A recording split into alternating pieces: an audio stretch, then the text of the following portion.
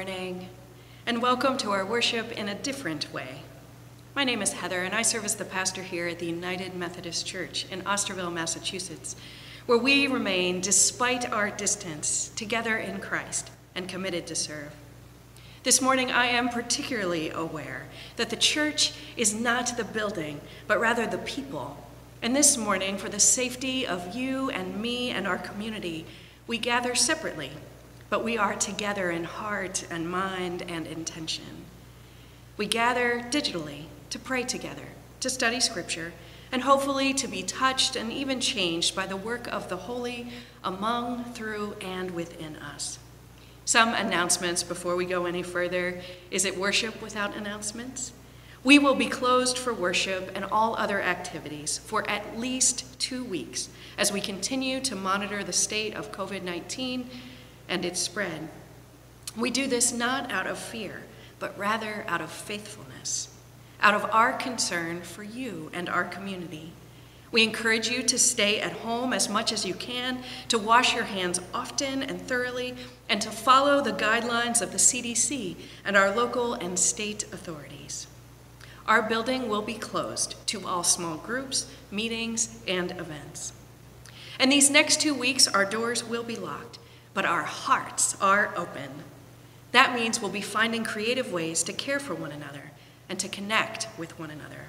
We will be posting more regularly, and we'll be looking for ways to connect more directly by phone, text, and email.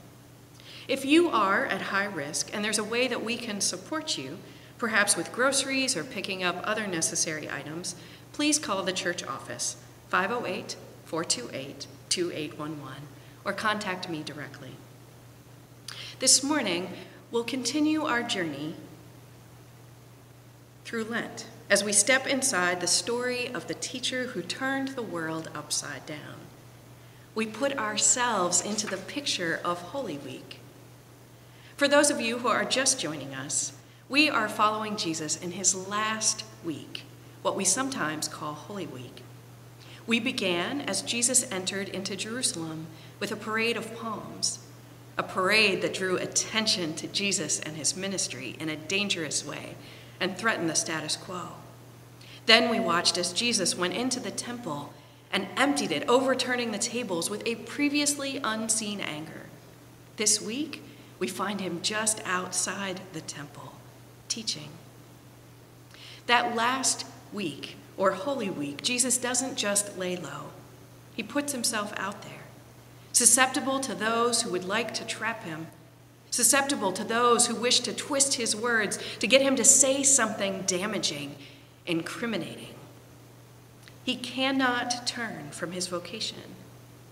He is not only a master teacher, but he is also a prophet.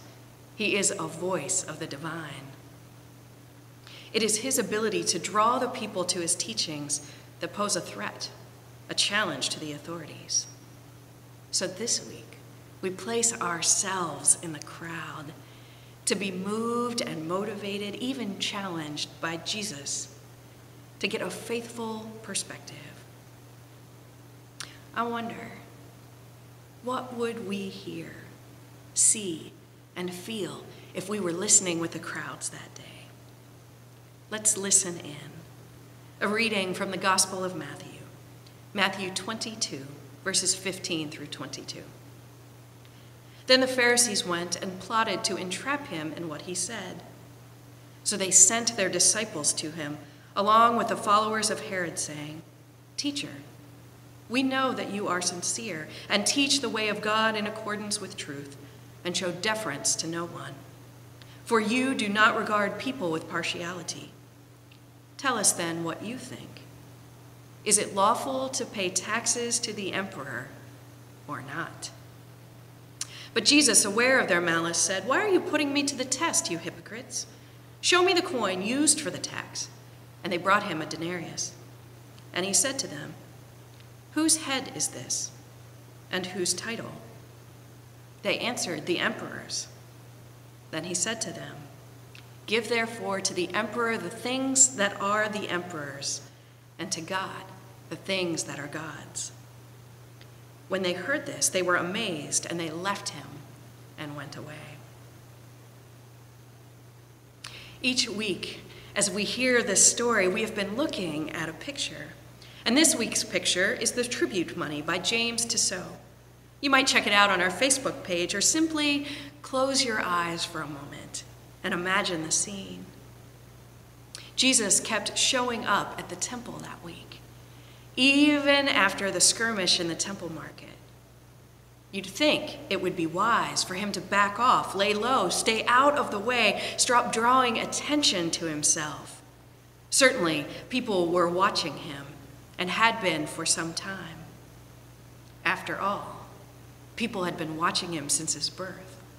Remember Herod, scared of a baby? Instead of laying low, Jesus shows up and he does what he does best. He teaches. Now, some Pharisees try to trap him with a carefully worded question. Is it lawful to pay taxes? Can you imagine that planning session? That moment when they gathered together, figuring out the perfect question designed to trap Jesus? You see, if he answers the question no, you should not pay taxes, Jesus is risking angering the Romans. They'll arrest him, or worse. And if he says, yes, of course, pay the taxes, he risks angering the religious authorities. After all, to pay to build the Roman temple, isn't that blasphemy or heresy? To pay to support your oppressors, isn't that joining their side, supporting their efforts at oppression? There is no right answer. The question has been designed that way. And yet, Jesus finds one. Give to Caesar what is Caesar's, and to Jesus, give to Caesar what is Caesar's, and to God what belongs to God. It sounds simple enough, but is it? What belongs to Caesar? What belongs to our civic institutions? What are the rights and responsibilities of the government, particularly a government such as ours, by the people, for the people? And what belongs to God? Everything. You, me, all who bear the image and likeness of God, just like the denarii bears the image of Caesar. What belongs to God?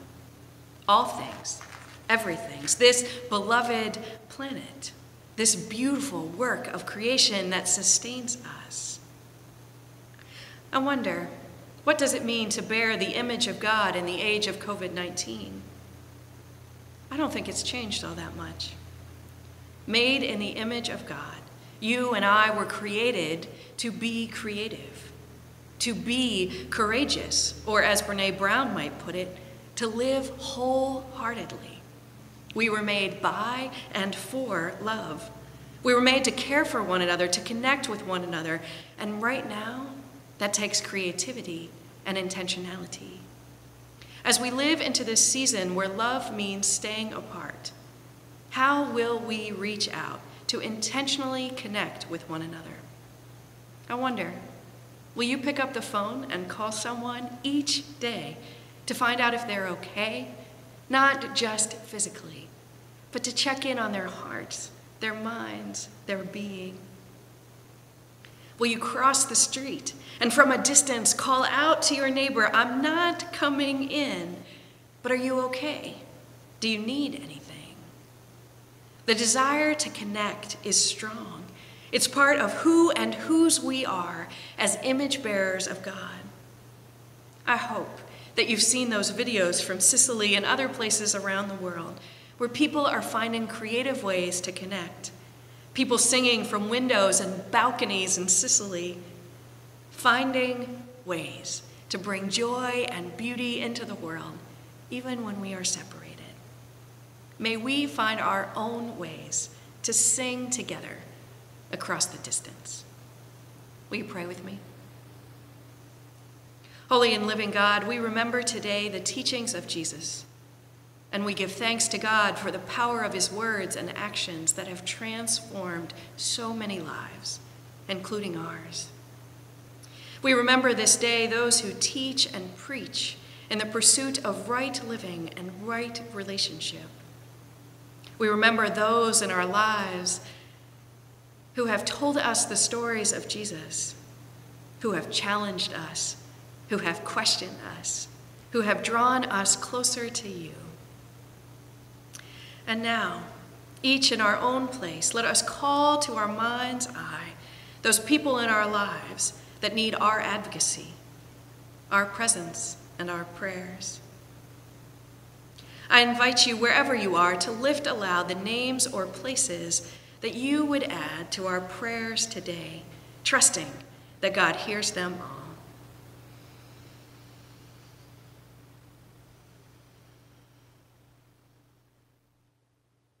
And then let us join together in the prayer that Jesus taught his disciples then and now, a prayer that connects us across time and space. Our Father, who art in heaven, hallowed be thy name. Thy kingdom come, thy will be done, on earth as it is in heaven. Give us this day our daily bread, and forgive us our trespasses, as we forgive those who trespass against us. And lead us not into temptation, but deliver us from evil. For thine is the kingdom, and the power, and the glory forever and ever. Amen. Now, here's the fun part. Here's the time when we would normally take an offering. Instead, today I invite you, wherever you are, to consider in what ways God is calling you to give. Perhaps the gift you give today is the gift of staying home, away from others, to protect yourself and our community. Perhaps you are called to a ministry of connection, to write cards and make phone calls to your neighbors, your family, and friends. Perhaps this is the time for you to consider online giving to support the missions and ministries of our church. After all, the work goes on. Our staff are figuring out how to do their work from afar. If you need help setting up your online giving, give me a call, and we'll figure it out together. Perhaps this is the time when you recommit yourself to prayer or some other devotional practice. You might consider setting up a prayer station or a prayer place in your home. It could even be fun. A cozy nook with a Bible, a journal, a candle.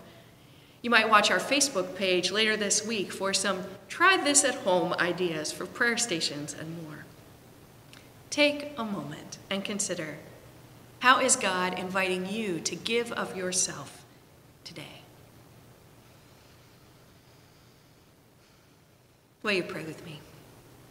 Holy and living God, thank you for each and every person who is part of our community, for doctors and nurses and nursing facility staff who are caring for others at such a time as this.